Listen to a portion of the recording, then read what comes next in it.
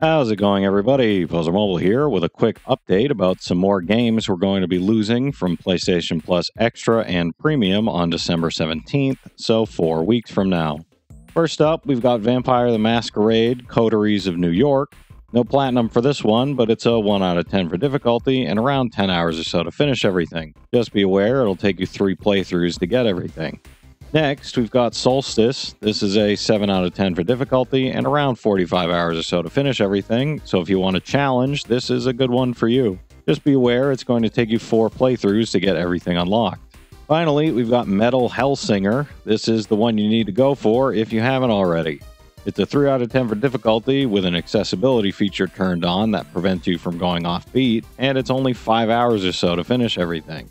It's also got one hell of a soundtrack, get it because it's called Hellsinger, featuring names like Dark Tranquility, Arch Enemy, Ginger, Trivium, Lamb of God, Lorna Shore, Lacuna Coil, and Fit for an Autopsy.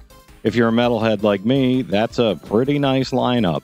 Alright, that'll do it for me though, everybody. It's a bummer when they decide to pull games with such short notice, especially for us trophy hunters, but I figured I'd let you know what you'll be losing in a few weeks, just in case you want to go for any of these platinums while you still can.